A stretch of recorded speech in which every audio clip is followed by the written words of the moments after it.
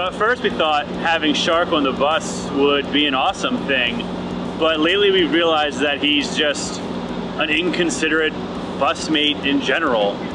For some reason he always wants to watch what he wants to watch, and it doesn't matter if there's room on the couch or anywhere, he always squeezes his way in. I don't think he realizes how large he actually is. I mean, I think he's a great white. It's what he looks like. He's huge, he's gigantic. Like, there's days when I wake up, I just want to come out of the back lounge or out of my bunk and go up to the front lounge.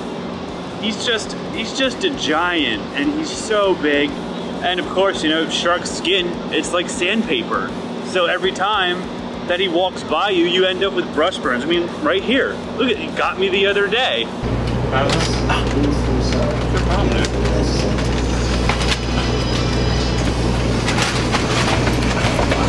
Get off me! Ah! The shower, he takes forever in the shower. I don't know if it feels like he needs more water or what, but man, he takes forever in there. And then when he leaves, everything's soaking wet. He doesn't wipe anything up, and he never flushes the toilet. And I don't know if you know what shark leftovers or whatever look like, but they're disgusting. It's nothing anyone wants to see.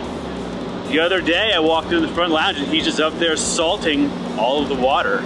I guess he wanted to feel more like home, so he felt he needed to add salt to all the waters. We don't want that, it's just disgusting. We're getting beyond the point to where we can handle him anymore. He's so inconsiderate. He doesn't have any concept of time.